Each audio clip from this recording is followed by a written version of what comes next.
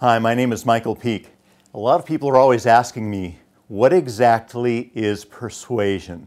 Well, what is persuasion? And the number one objection I get with that, they immediately say, what's persuasion? I don't want to manipulate anyone. Well, that's great. If you don't want to manipulate anyone, don't manipulate anyone. That's not what we're talking about. So let's just take that topic and put it off to the side and let's talk about persuasion.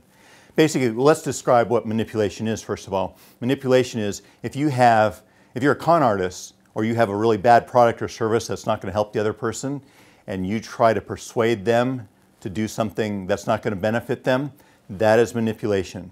And I know that that's not you, or you wouldn't be here on my site. So let's talk about persuasion. Persuasion is basically helping the other person enjoy the conversation. And it's also helping to put them at ease and helping them make a better decision. And of course, the better decision is purchasing your products or services, which really is going to be a benefit for them. Now, persuasion consists of many things. I worked in the TV news media for many years, and we had a lot of sneaky little things that we used. I like to teach them to people at the various trainings that I do.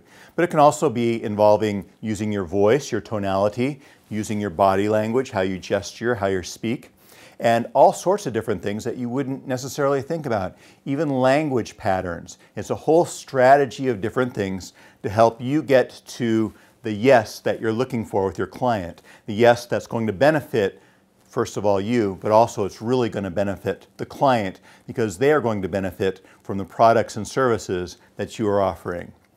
Thank you for checking out our site. I look forward to connecting with you. Have a prosperous day.